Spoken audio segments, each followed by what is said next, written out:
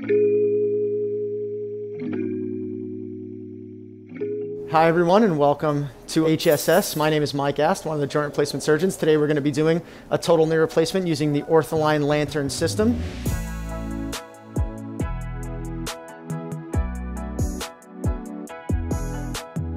So here's our patient. He's a 64-year-old male, an avid soccer player his whole life. As you can see from his ACL reconstruction on the side, we're not going to be operating on today. Today we're concentrating on his left side. He's got a 17-degree varus knee. You can see he's got some medial bone collapse, some medial-sided bone loss on the tibia. A great case for navigation. This is the kind of case you really want to make sure you're going to get your alignment correct, because there's a lot of ways to use the anatomy and make mistakes, especially if you use any part of your proximal tibial surface to set your resections. So the nice thing here, we got our preoperative full-length image. We can do mechanical access of the femur, mechanical access of the tibia. I also like to know what his proximal tibial varus is, just to give me a sense if I'm trying to do a little bit more of an anatomic reconstruction. We template all of our cases, so here's our template in terms of our lateral view. Like to take a look at our patellar view, helps us make decisions later in terms of resurfacing the patella.